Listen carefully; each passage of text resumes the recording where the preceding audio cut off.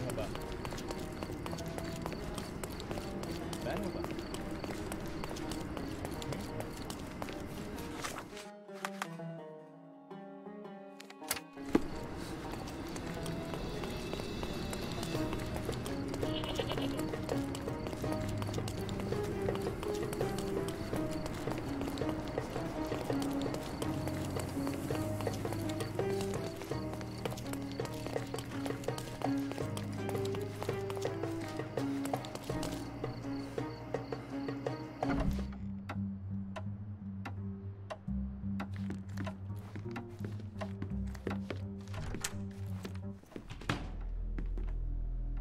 Mr. Holmes, you came. Oh, how kind. Though now, of course, I realize it is because of my game, not the works on display. It needn't be one or the other. Your man's disguise was easily debunked, Mr. Vogel, but I shall admit that you planted in me the seed of curiosity. Ah, terrific! I had no doubt you'd put the pieces together. Let us call it an opening gambit before the real game begins. So, this little game of yours, what's it about? An enigma to solve. A locked area in the basement with no windows found brutally vandalized. I have no clue how it was possible. What about this intrusion? What happened? Last night, I was about to leave the gallery when I heard a noise downstairs. I went to the basement, but I didn't see anything out of the ordinary. It was admittedly a rudimentary inspection. It is not uncommon to get rats down there, so seeing nothing of note, I left and locked up the building. When I returned this morning, alas, I discovered that part of the exhibition had been torched, and there was no sign of the intruder. The mystery being, of course, that all the doors to the gallery were locked exactly as I left them. And the door to the basement is the only entrance? Correct. Tell me you're not intrigued. And this locked area downstairs, what exactly was it? The under gallery. It's always shut, and I'm the only one with the key. Ah, so this is your private collection, not part of the gallery. Oh, no. It's an exclusive exhibition of eccentric pieces. Only a select cadre of artists, investors, and collectors are admitted. Not everyone deserves to have their eyes opened. Well, this matter is certainly within my wheelhouse. This intrusion troubles me. Please take a look around if you're willing. The under gallery is through the door at the end. I will see what I see.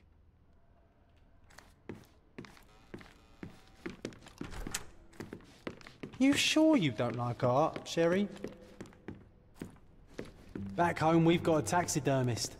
He's gonna have a heart attack when he sees what I bring him.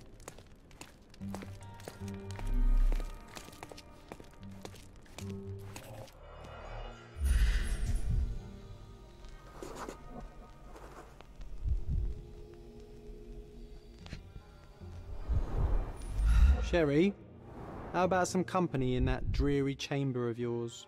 Leave my loneliness unbroken, John. A handprint of the thing from another world. But it looks fresh, and its coal origin ruins the effect of the extra mundane.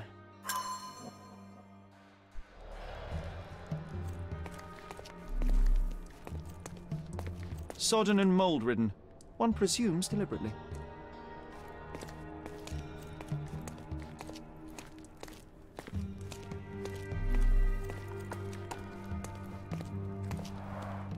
Saturn devouring his sun. Grim composition. Unflinching in its ferocity, yet somehow The parasites of creativity. Or just a reflection of the artist's recreational interests.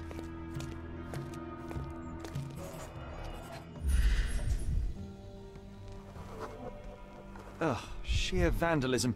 Only an ignorant person could do such a thing.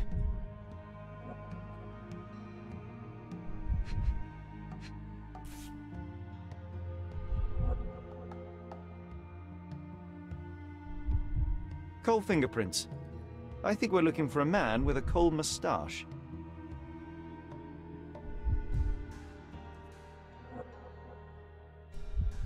Coal fingerprints.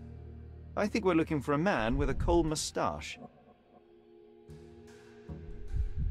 A Malpowbutt.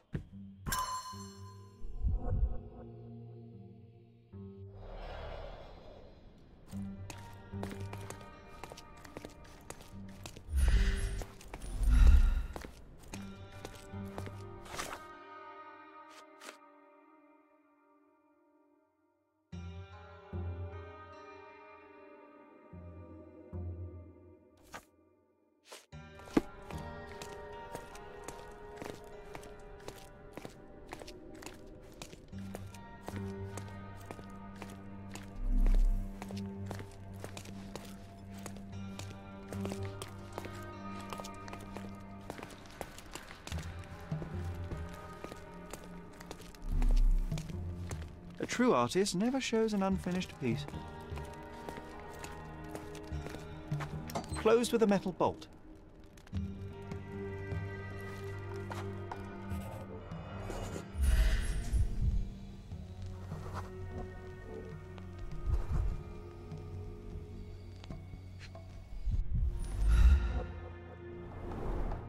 Footprints. Size 9.5.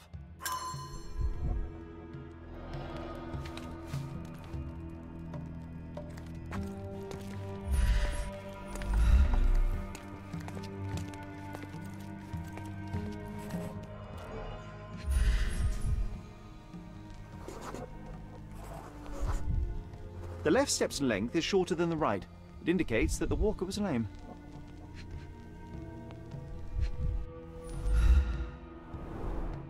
Old, and hasn't been used for a long time.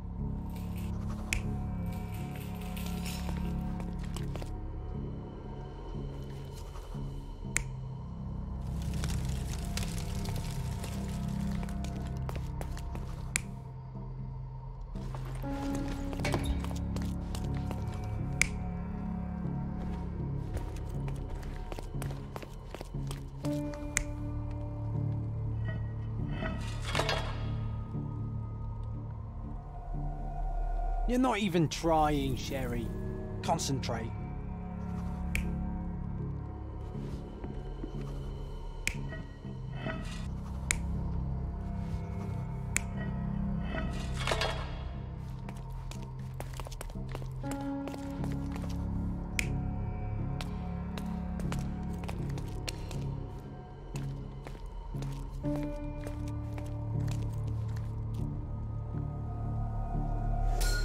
The intruder entered the basement through the coal chute.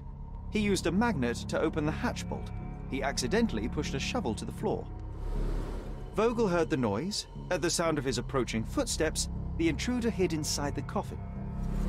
When Vogel entered the basement, he failed to notice anything strange and left without properly checking. The intruder waited until Vogel had left the caravanserai before burning the paintings in Wilde's room, but the vandalism was a cover for the theft.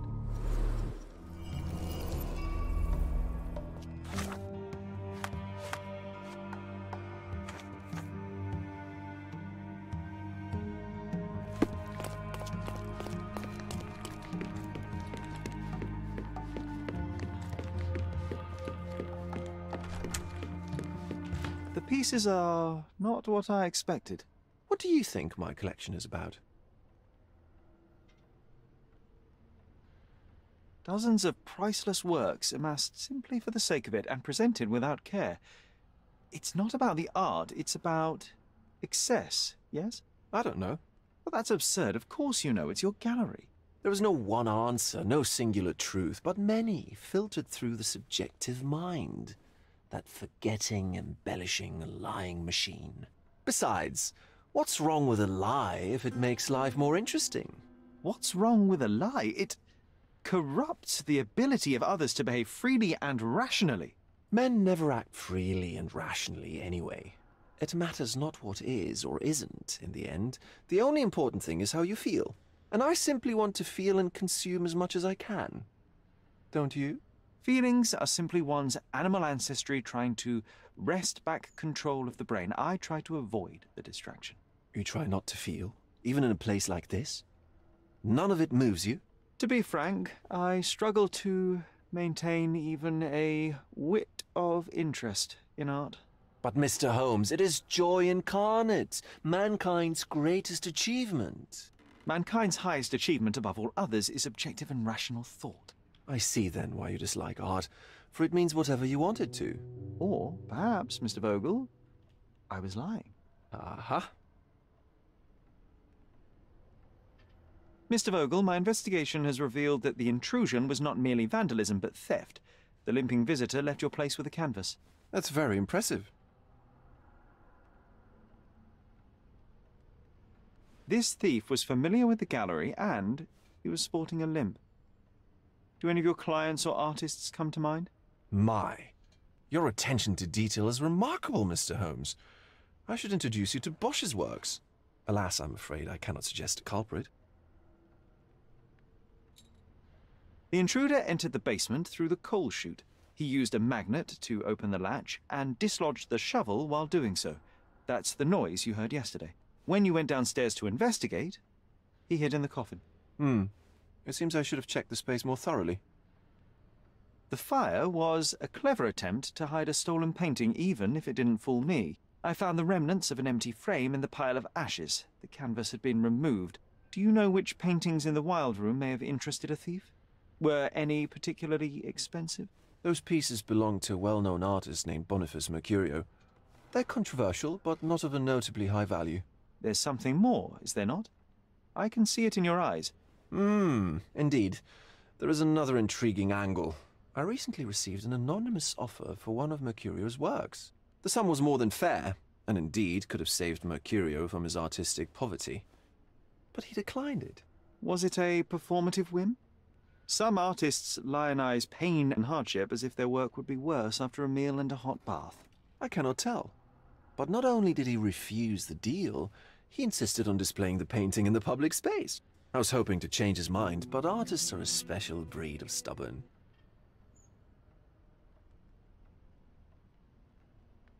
What was depicted in the piece?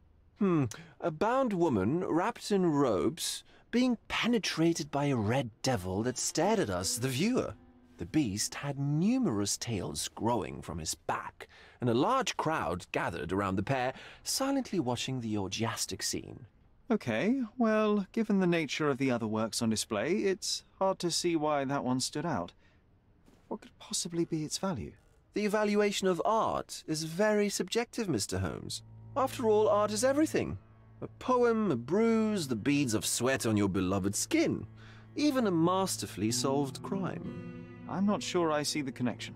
Regardless, the painting was one of a series called The Sabbath Night in Cordona. The works depict sex, violence, and other controversial acts that life, for better or worse, contains. Ah, I see. I'm not sure that you do, but that can wait for another time.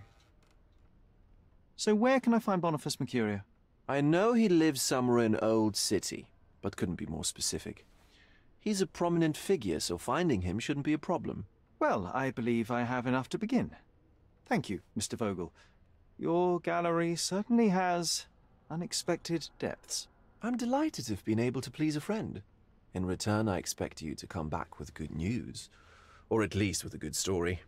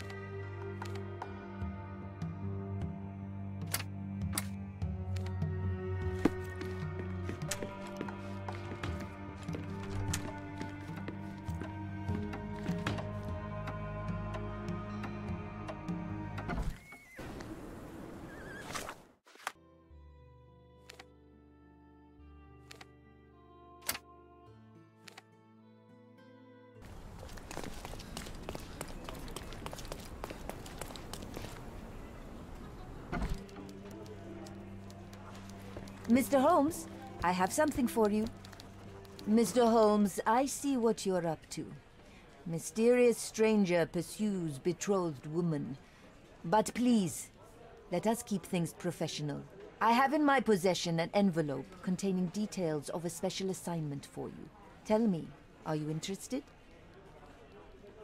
I believe I am, but to be very clear, Miss Sertle, my interest extends to the message and not the messenger. So he claims he's not a gal sneaker, seducing women everywhere he goes. Perhaps the truth is even more scandalous? Please spare me the speculation and return to the matter at hand. A gang of smugglers, the Eels, have Codona in their clammy grip. The British Empire can abide it no longer. Mycroft insists they be disbanded. But this organization only falls with the capture of their odious leader, Friedrich Panzer. And note well, I did say capture, not kill. Inside your envelope is a map marked with the Eels' warehouses. But alas, we do not know in which Friedrich Panzer resides. So even Mycroft has his limits. Indeed. You must be sure to identify the correct warehouse before entering. Because once one is compromised, the other's occupants will scatter. Here are all the files, and feel free to use the archive too. Again, do not enter the wrong location, nor see any harm done to Friedrich Panzer. Miss Ertl, if you're quite done with the redundant instructions, I shall get to work. Well, that's perfect. Tortured hero lashes out after rejected romance. Tomorrow's edition will be a sensation.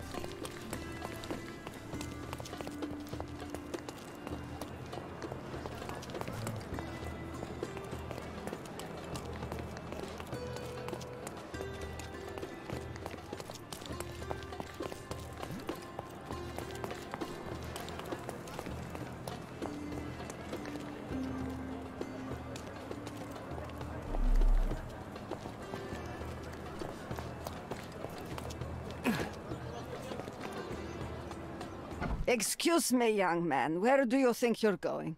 Greetings, Mum. I'm looking for the... I don't care who you're looking for. You shall not pass. No visitors allowed. I wish to buy a painting from Mr. Boniface Mercrio. Is he at home? Dearie, tell me, because old age has made me blind. Did someone write Information Bureau on my forehead? Because I'm not here to answer your questions. Entry is for residents only. If you aren't a resident, please leave, or I shall report you to the police.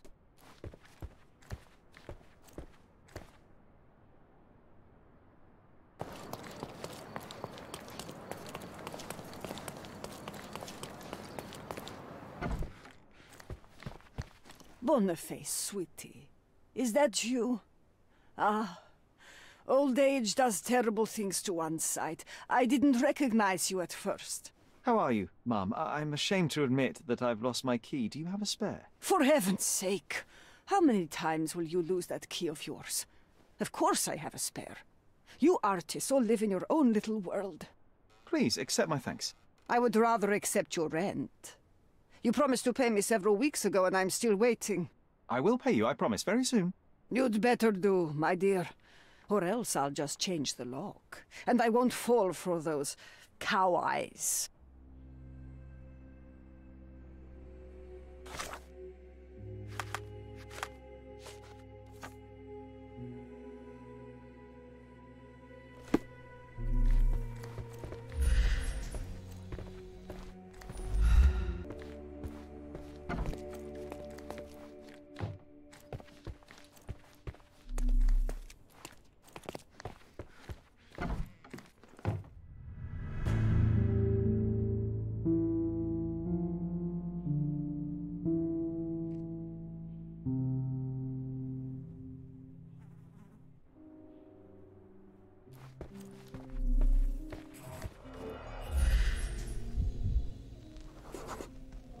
Judging by post-mortem rigidity, the body lay here for 1 or 2 days.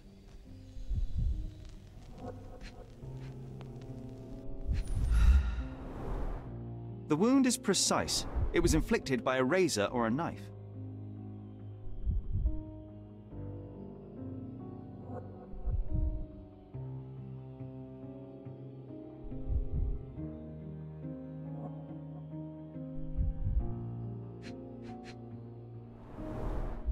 Soaked in blood. It seems as if the puddle of blood was here before the rags.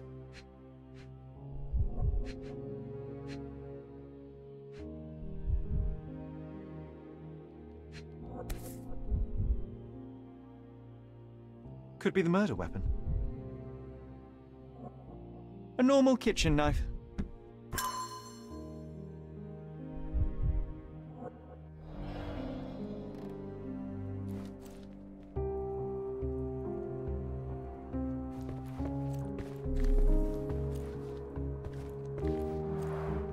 The blood has dried. I've heard of this style of painting. It is called expressionism. Don't look at me like that, Sherry. I will not touch that dirty floor.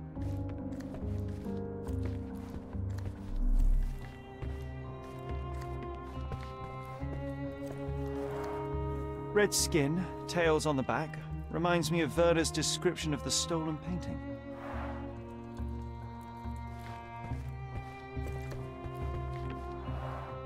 Aunt May whiskey, brandy bucks. Quite a collection he had here.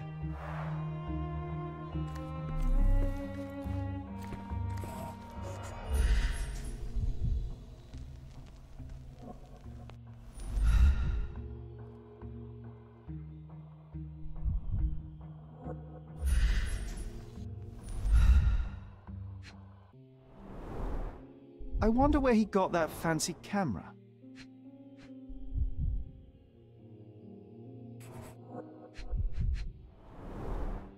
Despite the overall tendency towards mess, you cannot sit with the drawer pulled out like this. Someone left it after searching.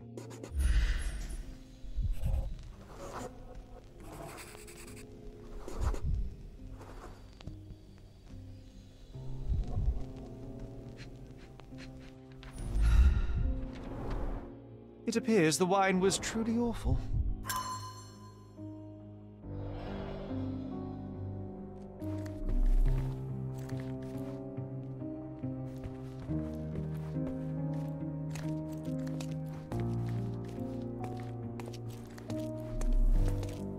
The photograph was not pulled out in time. Such a waste of material.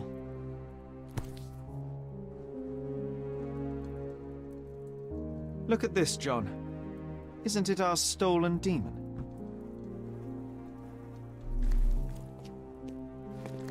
The photograph was not pulled out in time. Such a waste of material.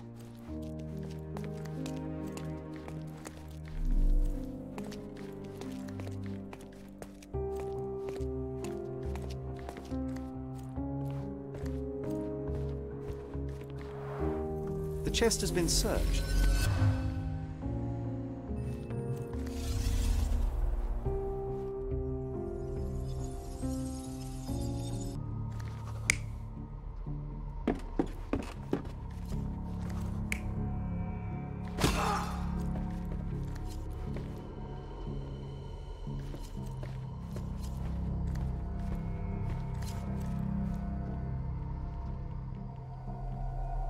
Mercrio was developing photographs when the intruder snuck in. Mercrio heard him coming. While the thief was searching the chest, the painter ran towards him with a bottle in his hand. He smashed it across the thief's head. The intruder had no choice but to defend himself, and the weapon of opportunity happened to be a kitchen knife. Mercurio stepped aside to grab the painting, but the wine-blinded thief attacked Mercurio's throat. When the thief came to his senses, he saw Mercurio bleeding on the floor. He grabbed the rags and tried to bandage him, but it was too late. Why did Mercurio attempt to snatch the painting in the middle of a fight? To strike the intruder? Not with his painting, it was too important to him.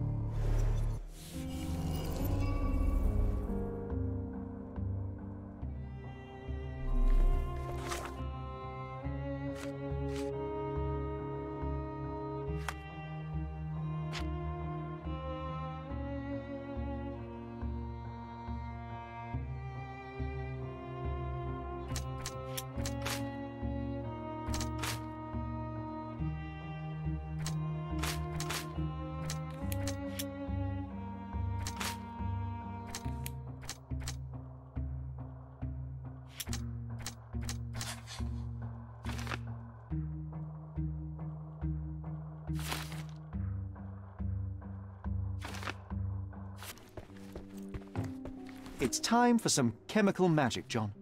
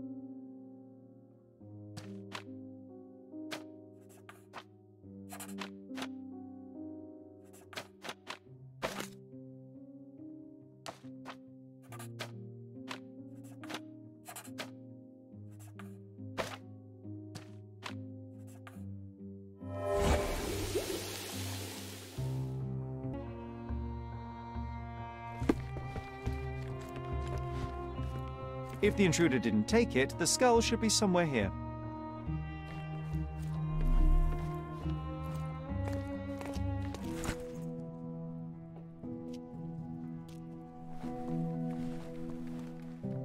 Monster was actually a man. Poor girl. John, you ought to be thrilled. We are now hunting the devil himself. What were you saying, Sherry? I was too busy sketching the scene, you know, crimes and such like, daily routine. Did you find something? A photograph. It depicts a man in a red suit with tails sprouting from his back and multiple people in masks watching the scene. It all adds up. But the act of love, it wasn't given willingly, John. It was a violation. And the girl, she was with child. Give that to me now. Did you recognize someone? No. Although the victim is not from Cordona, she is African. Look at the ritual scars on her face. Get that image out of your brain. You have to continue the investigation. I must speak to the landlady. Perhaps she saw or heard something. Sherry, you cannot tell her the truth about Mercrio. It will hurt her. John, that's illogical. Sooner or later, she will come here and discover a corpse, and I still need to talk to her. Just avoid mentioning corpse, all right? Stick to the character, tell her to call the police. I'll take that into account. And wait here. I've redrawn the people in the photograph. Now you can proceed with your investigation without those horrific details.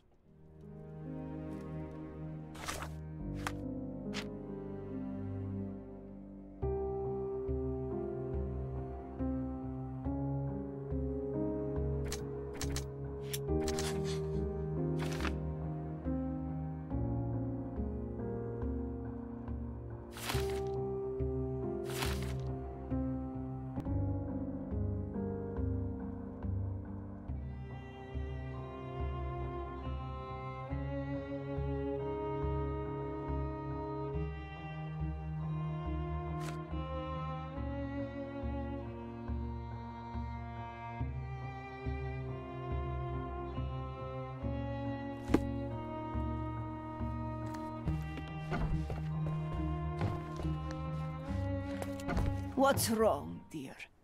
You look like you've seen a ghost.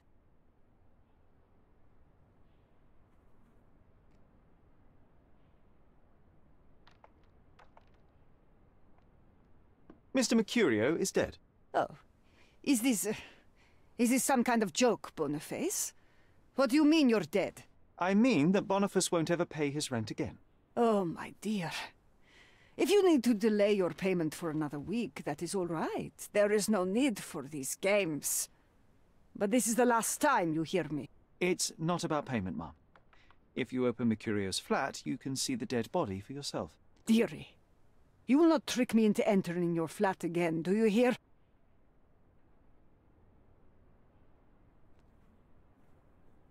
I am not Mercurio. I am investigating the theft of one of his paintings, and I chose to deceive you by disguising myself as Mercurio to get inside his flat. Very well, I'll play along. You're not Mercurio. Mercurio has died. Metaphorically, or not. What else do you want? Mom, you're very difficult. All right, let's return to the point. Can you tell me if anyone else has recently entered the flat? Oh, you're talking about that limping man. I'm sorry I let him in. I was scared. And I thought maybe he would motivate you to find money so that you would pay your rent. No offense, dear. Can you describe him? Oh, so you weren't at home. I was so certain you didn't leave your flat that day. He was of average height, had a limp and a tattoo on his neck, and he was smoking Malpal cigarettes. My husband used to smoke those. They have a horrible smell I can recognize from a mile away.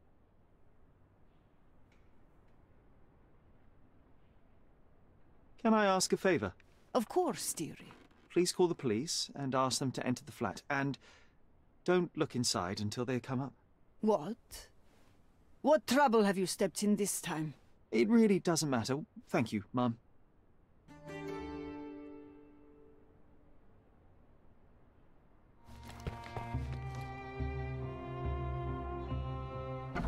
Phew, Sherry, that was close. But you did everything correctly. Now, take off your outfit. I can't let you walk around in a dead man's clothes.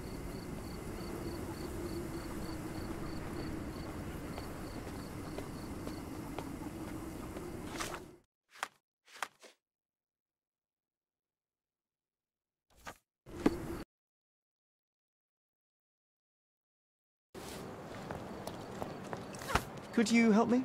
Oh, I've heard talk.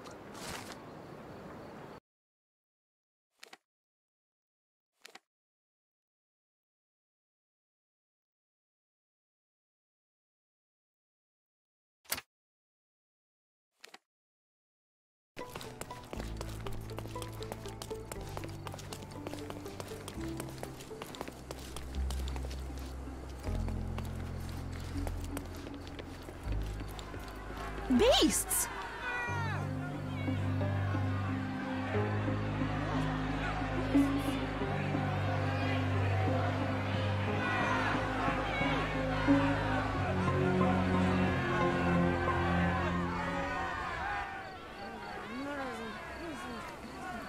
Murderers!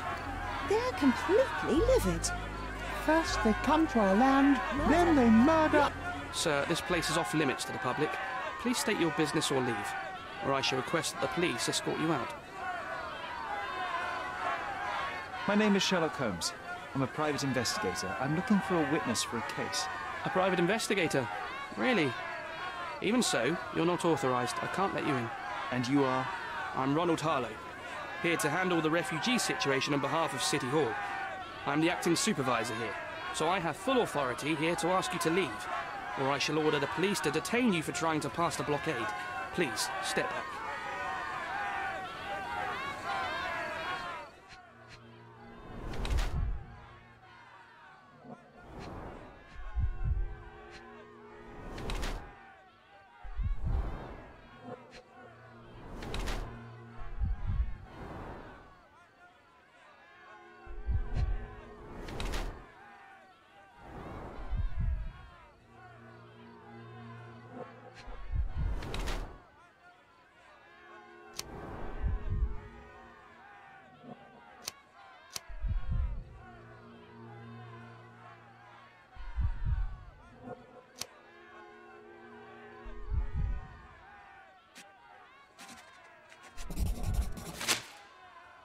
What about the murder that this crowd keeps shouting about?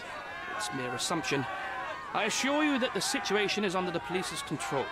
I know you want to deal with this in the right way. You are obviously a professional and a responsible person, but you clearly have never handled a situation like this before. I am handling it, Mr. Holmes. Don't question my capability here. And tell me how you do it. You can't even calm this gathered crowd, and as for the police, they're not quite managing it either, are they? You consider yourself a problem solver, but until today, you've been solving problems sitting at your desk in a dark corner of a city hall room. Here, you need a more practical approach. What are you driving at, Mr. Holmes?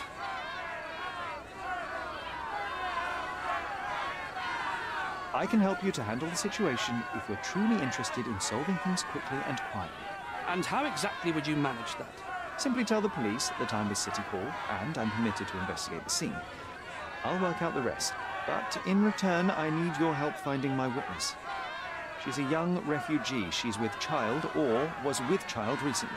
Look, there is indeed a dead body inside the camp. So even if the girl you are looking for is there, all the refugees are now being detained and interrogated by the police. They won't allow you to speak with her, and I can't do anything about that until the situation settles down. So it's in our mutual interest to settle it. Oh. I suppose that things are bad enough that I ought not shy away from help. All right, Mr. Holmes. I'll tell the police to allow you to come inside. Just tell me when you're ready.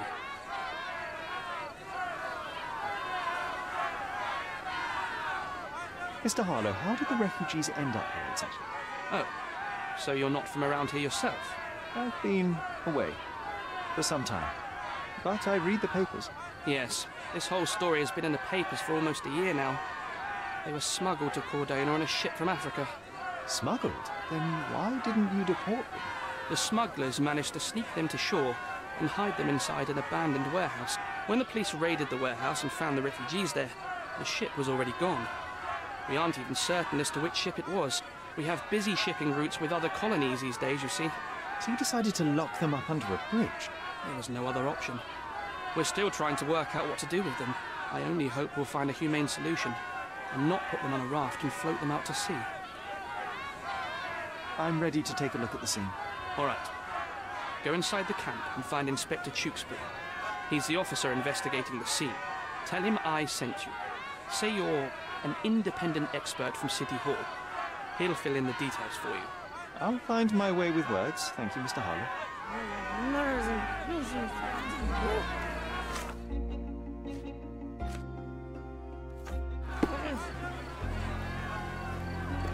So they keep these refugees under a bridge like proverbial trolls. No wonder the people outside are so Who the hell are you? How did you get in here? Mr. Ronald Harlow let me in, sir. I'm Sherlock Holmes, a surveyor of refugee affairs with City Hall. You're Inspector Tewkesbury, I presume? A surveyor? What does that even mean? In short, I've been sent to conduct an extensive report on the incident for the Colonial Office and to assess all the damage inflicted on state property. Got it. Another paperworm sent to count money and get food for archive mold. Go on, look around, but don't make yourself too at home. As if I didn't have enough problems before you appeared. Could you first tell me what happened here? What happened? People from the bridge above the camp heard a woman screaming and saw a mass of refugees attacking a man. Clearly not a refugee. When the camp guards came by, the man was floating in the sewage canal with a knife in his chest. Bam. A murder. Big news for Cordona.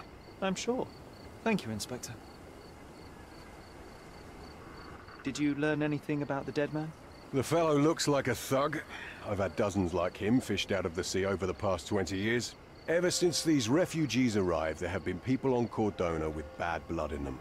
My best bet is that this thug had something against them too. And no clue as to his identity? He had some items on his body, but nothing to indicate who he was or where he was from. I think I should catalogue his possessions in my records. Go on. They're on the table near the body. Do you have any suspects yet? You're joking, right? I've got a whole camp full of suspects. And if you ask me, this bloke had it coming. Better bury him and forget about the whole thing.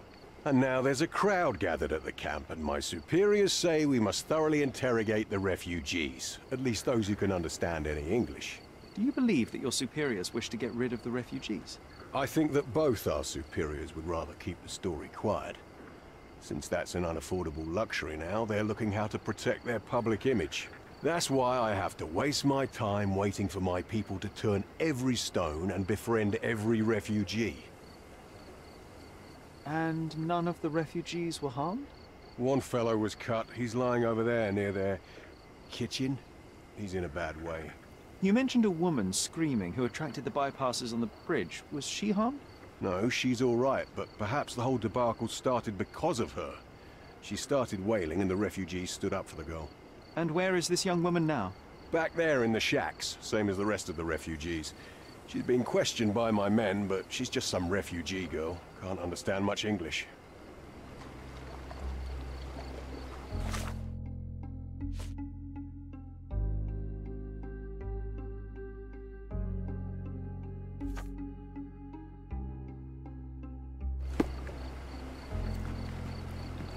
Here we go again. Number of hours on Cordona before stumbling upon another dead body. 0.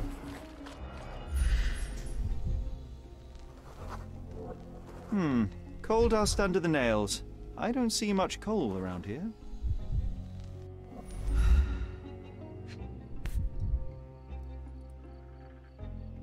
A steel dirk. Sharp. A common accessory among sailors and soldiers.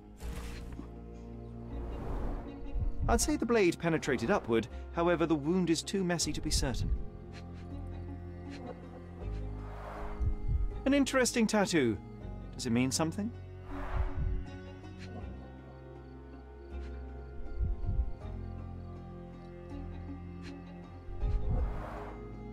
Heavy boots, with one sole far more worn than the other. This man was limping John. A violent death. This man, limping. Coal dust. I think we're onto something here, John.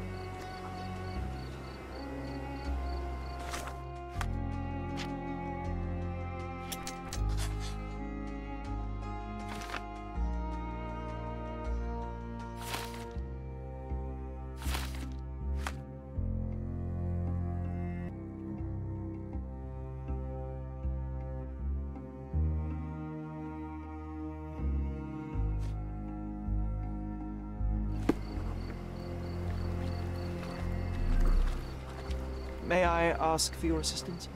The law can't help you with that.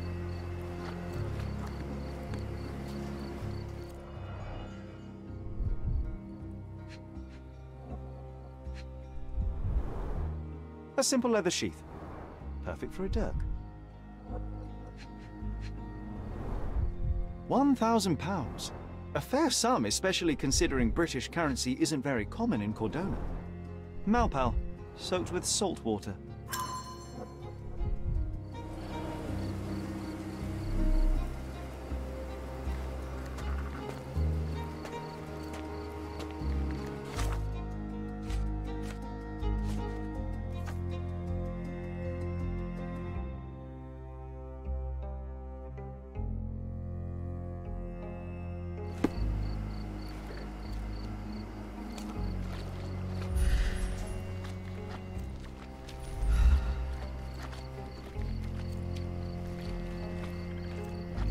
If they find out about the passage, everything will go to hell.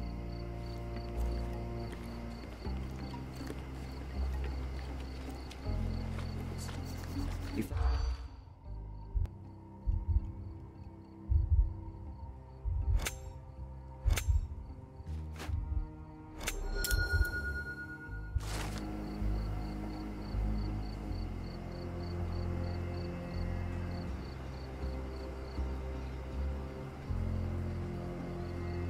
Nobody will know anything if you keep your bloody mouth shut. The coppers smell fishy here, Sherry. Perhaps we should sniff around in...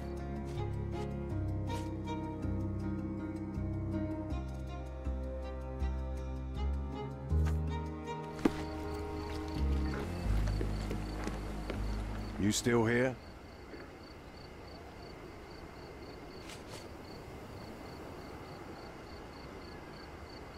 The guards at the sewers were speaking about taking refugees out of the camp. Do you know anything about this, Inspector? Less than you do, obviously. And this doesn't bother you as an officer of the law? I can neither punish them nor put them on the right track, if that's what you're asking. Maybe your friends at City Hall could do something about it, but I seriously doubt that. To be honest, I'm sick and tired of being frowned on for my uniform. If those fine gentlemen you've eavesdropped on are in some shady business, that's on their heads.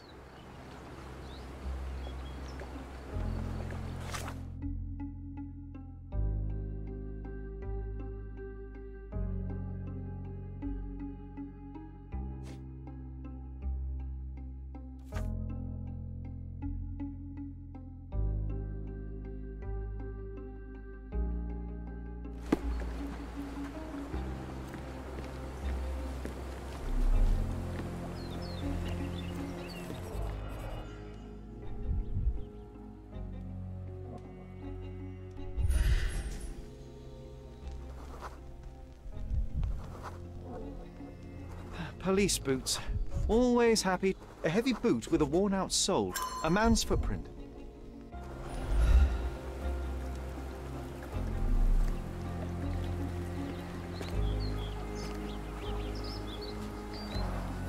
Oh, carnelian agate beads, a traditional African adornment.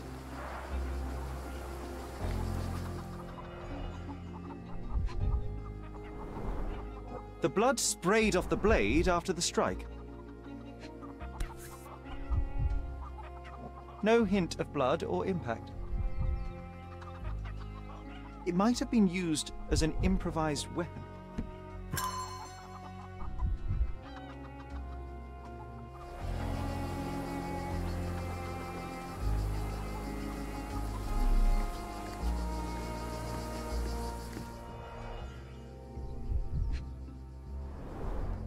The cut is deep, potentially serious if not treated immediately.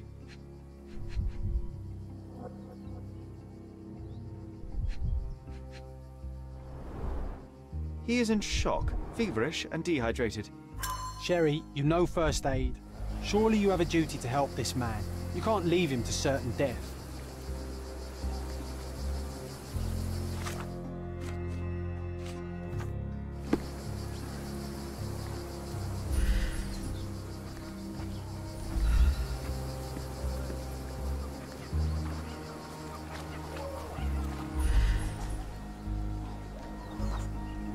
That will kill, not save him.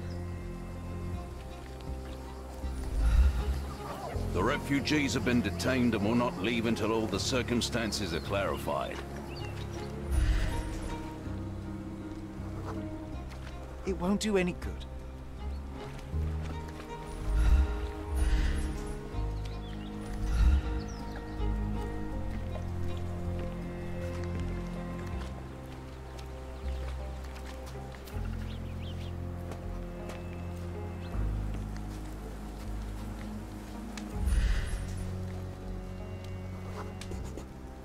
I'll use it to create a solution.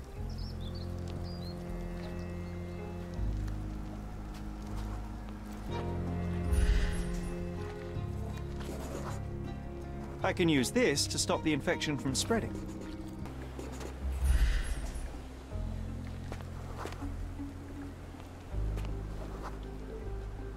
Just washed.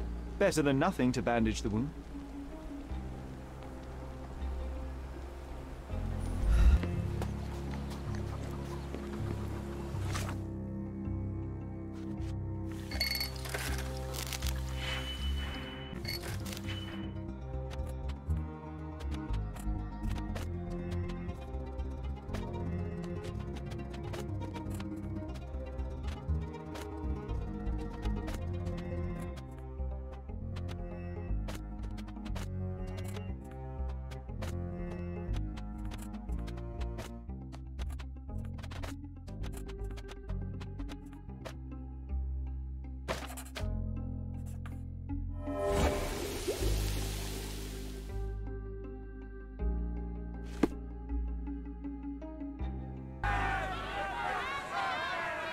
Mr. Harlow, what exactly do you do here? What are your responsibilities?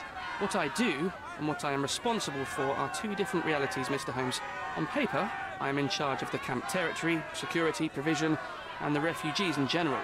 What I actually do most of the time is knock on every City Hall door trying to obtain some funding, or at least rations for the camp. The police here on City Hall's behalf too? They are, minus those who came here after the body was found. The governor won't let the refugees disperse into the island, so there's a significant police presence guarding the camp. Naturally, they answer directly to the police. I have some influence here, but I'm not their direct authority.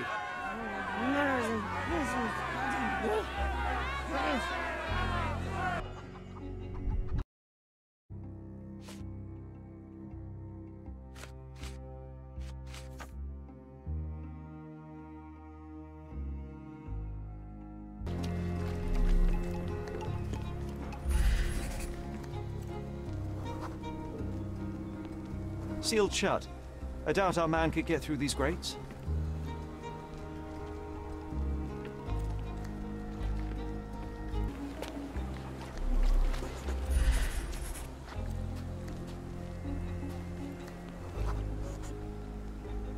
It's unlikely anyone could get in or out of the camp by water without alerting the police guards.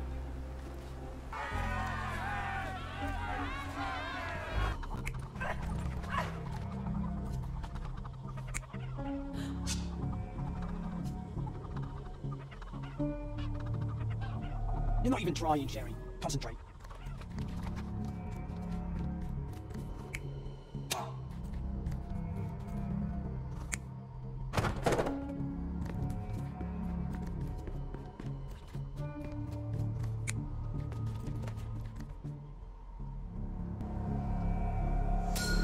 So, we have a thug who came to take a refugee woman with him. She resisted, but he dragged her by force. One of the refugees stood in his way, armed with a stick, yet he could do nothing against a cutthroat with a blade. The man didn't anticipate that the other refugees would intervene and stand against him. In the confusion, the woman managed to break free. The thug took fright and fled. He was stopped by the falling crates. He stumbled and fell, piercing his chest with his own blade. However, the wound didn't cause instant death. He managed to stand, but still bleeding, he lost his balance on the bridge and fell. Before all of this, the man had freely entered the camp through the main entrance. The police admitted him after they had a short smoke together. You live by the sword, you die by the sword. In our man's case, it's the same sword.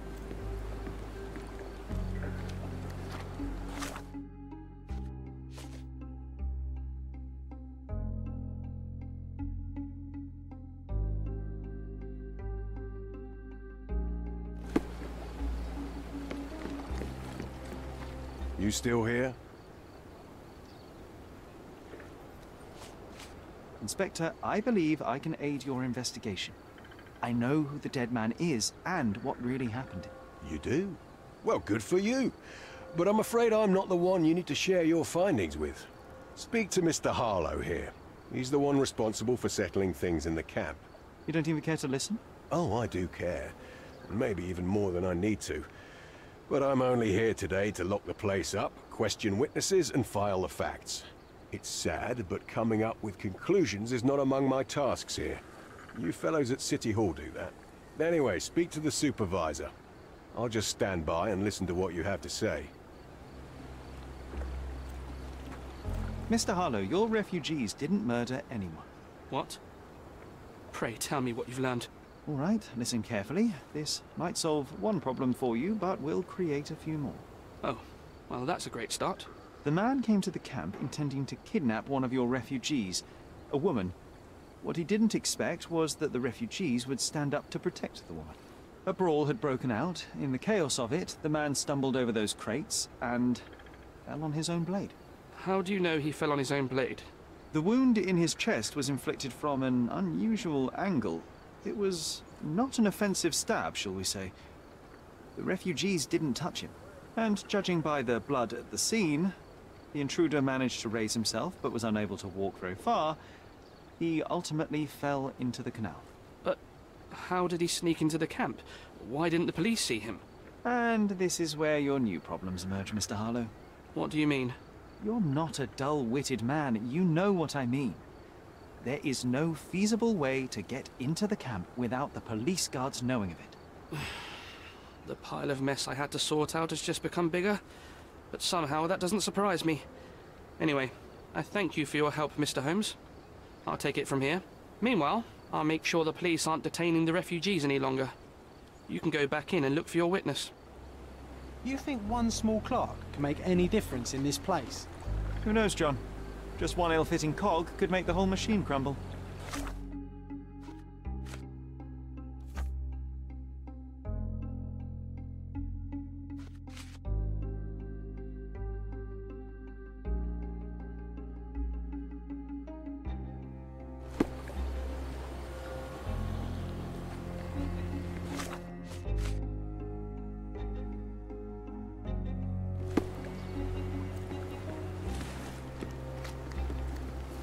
Help me, please.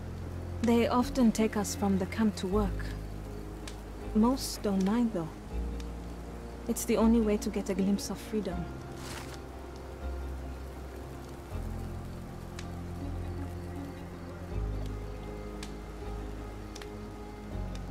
So there's a smuggling ring in the camp. This wasn't the first time that someone freely entered the camp to take a refugee out. At least it was certainly his last time. My gut tells me that we'll learn more about this ring when we find out where the thug came from. You're the one who tended to our man's wounds. I thank you greatly. The police didn't allow us to help him. The police will leave you alone now. I've proven to them that the man who came into the camp died due to his own foolishness. Thank you for standing up for us. But nobody would help us without a reason. You're here because you want something. Yes, I do. I need to speak with the girl drawn here. The dead man came for her too. He wanted to take the girl away, but we won't allow her to be hurt again. What do you want from Nayla? Nayla. She was hurt some time ago. I'm here to find the people who did this and bring them to justice. And to find them, I need Nayla's help. Will you let me speak to her? Justice. There's no justice on this land. But you helped us, so maybe your words are not empty. You can speak to Nayla, if she wants it. But I will be watching you. Hello, Nayla?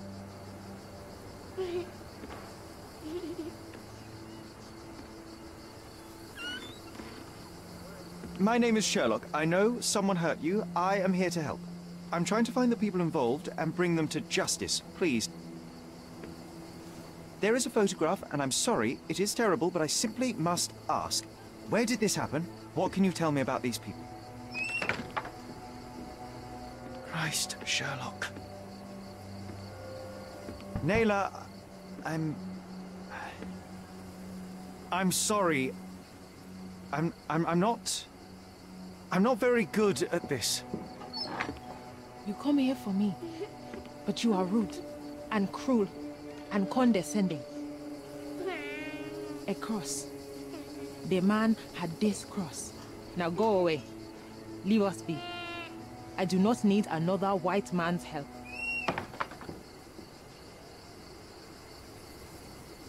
Oh, glad that wasn't me. Not my best work, John. By a long shot. Nayla doesn't want us meddling. I'm starting to wonder what this all achieves. But she helped you anyway. Now we know that maniac's face and the cross he wore, we can still catch him. You still here? The intruder has a most peculiar tattoo on his neck, 2 lines and a point. Do you know anything about it? You really want to know, kid? Why? You want to play a policeman or something? I'm sure you have it in your records, so it won't hurt if I have it in mine. In my records, it's just a tattoo, as it should be in yours. Ah, to hell with you. Suit yourself as to what you're going to do with it. Off the record, though, such tattoos are often connected to a man named Mr. Niccolo Bernadotti. Bernadotti, you say? A respectable businessman in Scaladio. His company imports goods and wines, and smuggles everything that can be smuggled between the colonies and the mainland. His people can be identified by an obscure tattoo, just like the one over there our friend has. But these are all merely rumors, you see. If Mr. Bernadotti was a criminal, he'd be in prison now. Or hanged, right?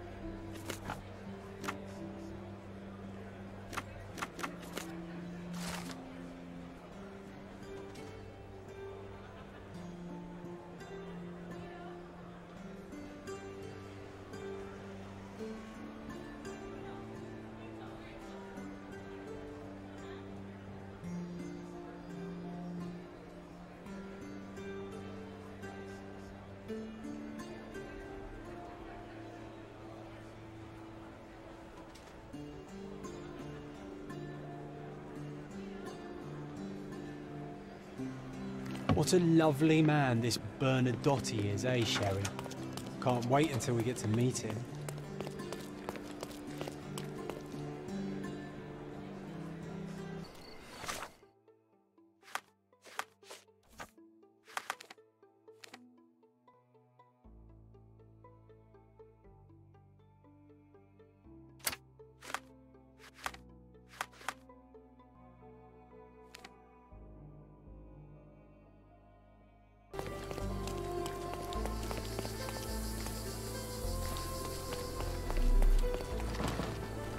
It seems they're not expecting guests. I won't wait for an invitation, John.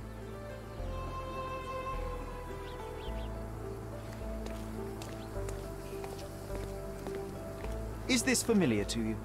I don't have time for this.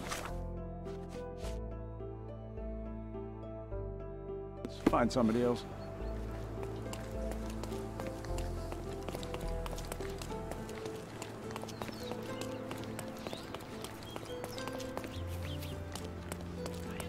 These workers don't look like your average Cordona folk. They're refugees from the camp.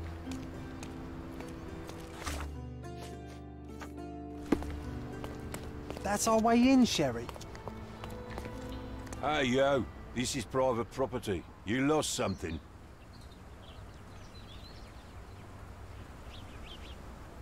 Good day, sir. I've been sent by City Hall to see Mr. Bernadotte about...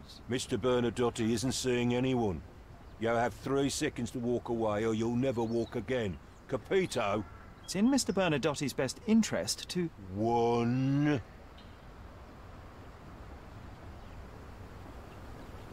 Listen, the man Bernadotte sent to... 2... I did try to resolve this peacefully.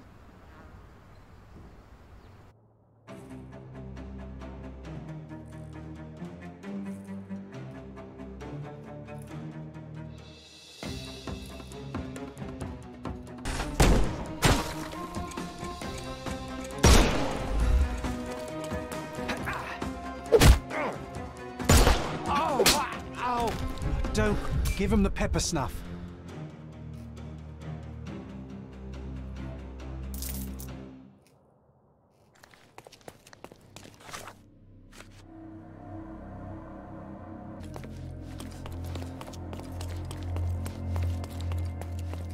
Sherry, look. This seems familiar. No, sir. Don't hurt me. It's all right. I won't harm you. Like you didn't harm the folks on the way here? Excuse me, just one question. Sorry. We don't see much here. An amazing piece of culture. I imagine many collectors and museums would be interested in having it.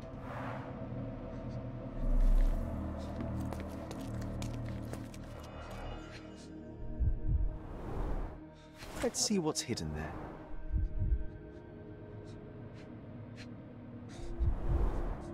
Vogel's stolen painting. Isn't it curious how it developed into a much more interesting case?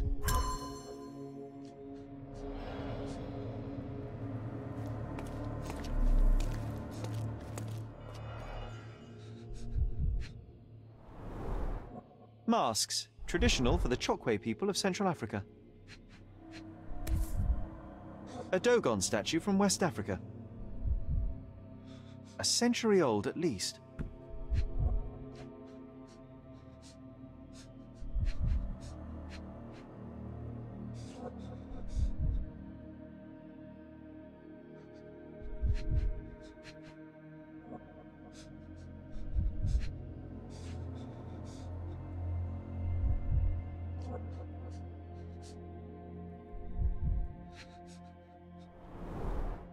VH Grindley Flow Blue Tableware. This is what lies behind the facade of Bernadotte Company Limited.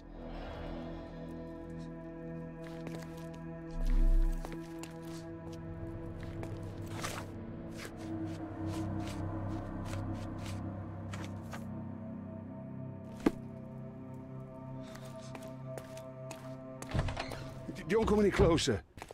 One step and I'll shred you to pieces. Keep standing in my way and no one will ever see you again. Righto. Yes. Yep. Well, excuse me, sir. I think I hear... I've got to... It's better I leave. Whoa. Oh, wow. That was as if somebody put my words in your mouth.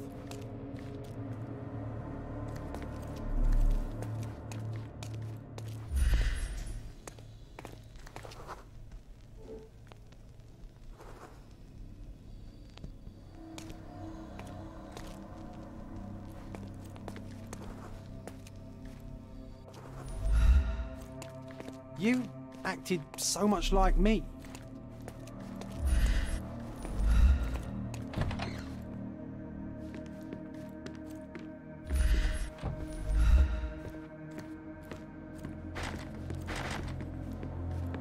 Please don't shoot me.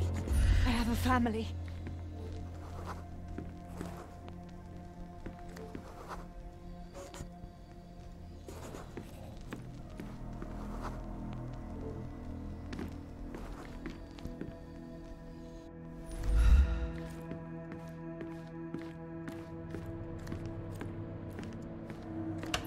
So, you've cut through all the guards just to talk to me.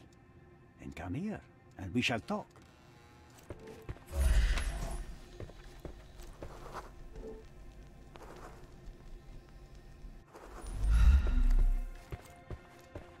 Whenever you're ready. I'd hate to intrude.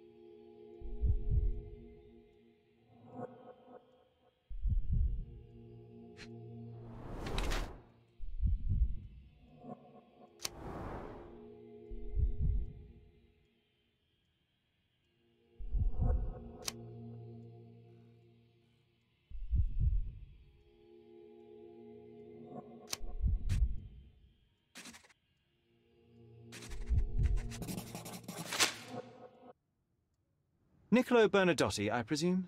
The name is Sherlock Holmes, and I'm afraid I bring bad tidings. Is that so? The man you sent to the refugee camp failed in his task. He impaled himself on his own blade. Clumsy and chaotic end. For a man who just broke onto my property, you are more businessman than brute. You have my attention, Mr. Holmes. Do not waste it.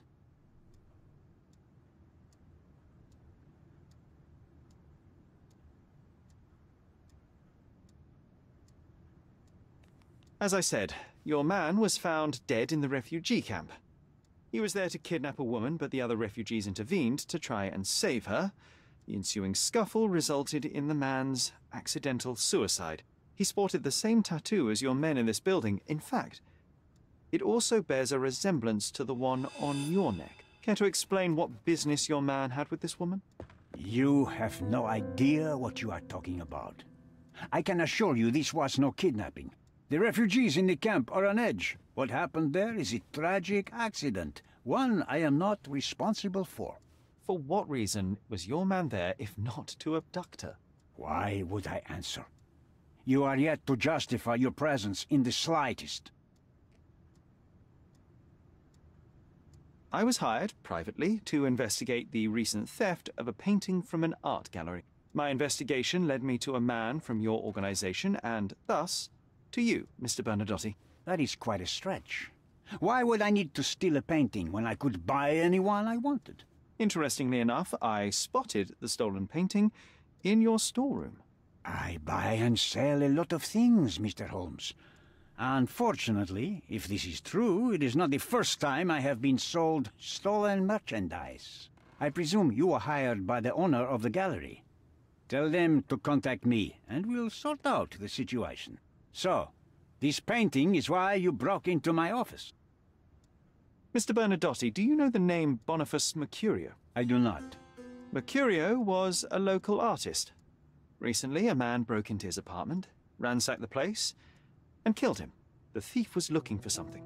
You are testing my patience, boy. In a moment, the connection will reveal itself. So many words, so little action. When you barged into my office, Mr. Holmes, I got the impression you wanted to talk business. Now I see you had come just to talk. Tell me exactly what you want, or get out. It was necessary groundwork for what comes next. I have enough evidence to conclude that the gallery thief, the artist's killer, and the dead man in the camp are all the same person. Your time is almost up, Mr. Holmes. Before you draw your gun, there is one final detail I am yet to mention. The young woman your man was tasked to collect from the refugee camp had been defiled at a perverse masquerade party. That violation was captured in a photograph by Boniface Mercrio and used as a reference for his painting. The photo shows the attacker's face. Finally. That's why you're here, Mr. Holmes. You have the photograph. It is what your man was after when he broke into Mercurio's apartment, and it is what you're after too, isn't it, Mr. Bernadotte? You have the photograph with you?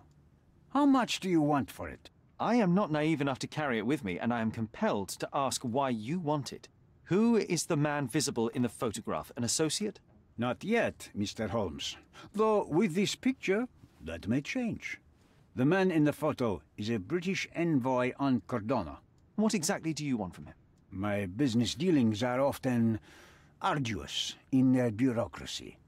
A man in his position, willing to look the other way, could ease my work significantly.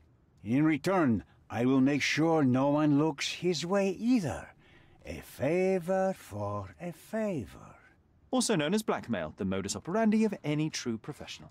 It was not originally my idea. Mercurio set things in motion, extorting the envoy for the most trivial of ends. Money. In response, the envoy hired my man to retrieve the painting and the photograph, eliminating Mercurio's leverage. I only learned the whole story after the artist was killed in his home. And rather than extricate yourself, instead you took over Mercurio's venture. It fell into my lap. As a businessman, I simply seized the opportunity. Now, how much do you want for the image?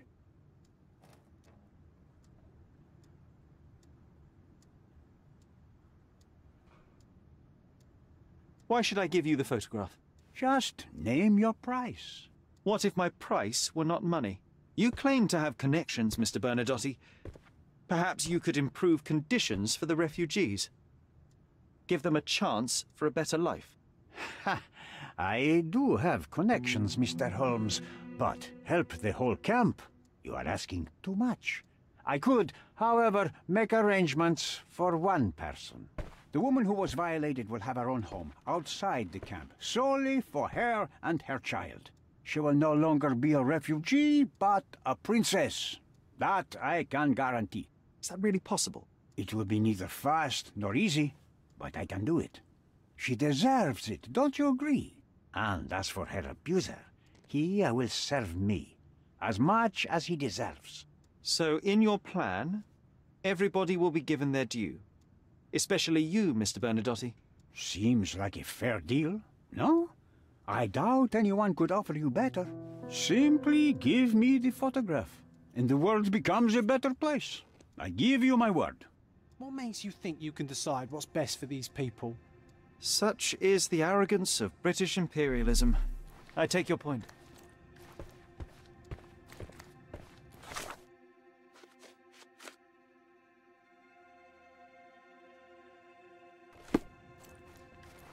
I am positive our deal will benefit everyone.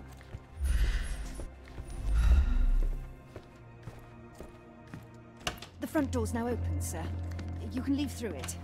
If you want, of course.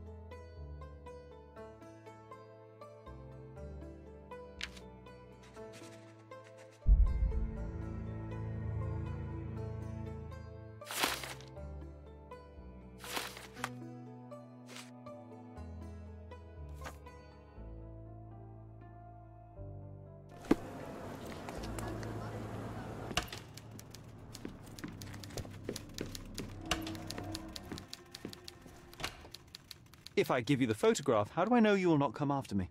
Mr. Holmes, you are not a threat. The local authorities owe me favors. For all your confidence, you cannot actually harm me. Besides, I like you and your approach to business. We are not dissimilar. Pragmatists to a fault. Indeed, I cannot ignore the just outcomes in what you have proposed. All right, take the photograph. You are a hard man to read, Mr. Holmes. I couldn't tell if you actually had it. Fear not. This decision will bear its fruits soon enough. One more thing, Mr. Holmes. Now that I have the photo, you may as well take Mr. Mercurio's painting back to the gallery. Please, send my apologies.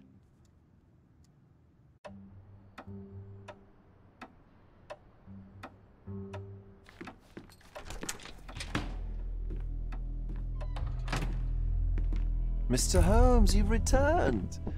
Have you uncovered anything new about the theft?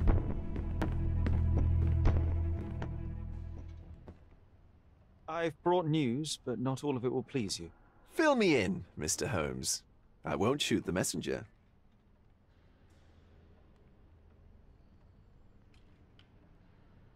I located the thief, but found him rather cold. He was tight-lipped about the painting, too. Huh, he's dead. How very droll, Mr. Holmes. One presumes you were not responsible. It was an accident at the refugee camp. He impaled himself on his own knife. Life is nothing if not cruel and capricious.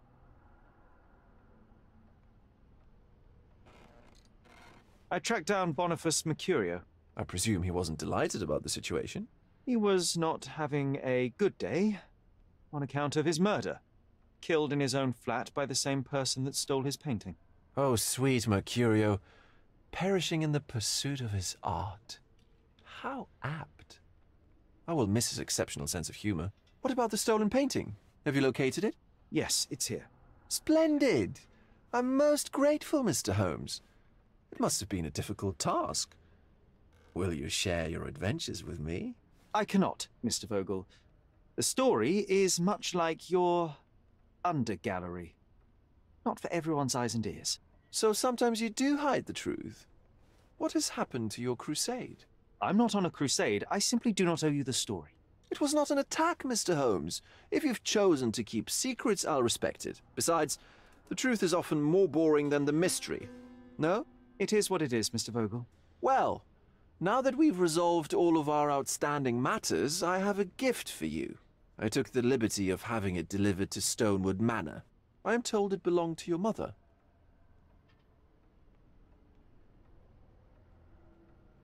Previously, you mentioned there may have been more to my mother's passing than consumption. It appears you were right. Oh dear, I'd hoped to be wrong. She was unstable, mentally unwell. She required sustained, specialized treatment, but her madness persisted. I knew that Violet had disappeared from the public eye, but had no idea of her suffering. I cannot imagine what you're feeling. I'm fine.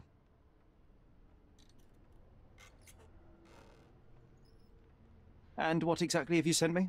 Frankly, I'm not sure how to answer that. I trust you'll know. Thank you, Mr. Vogel. I am curious to see what you have procured.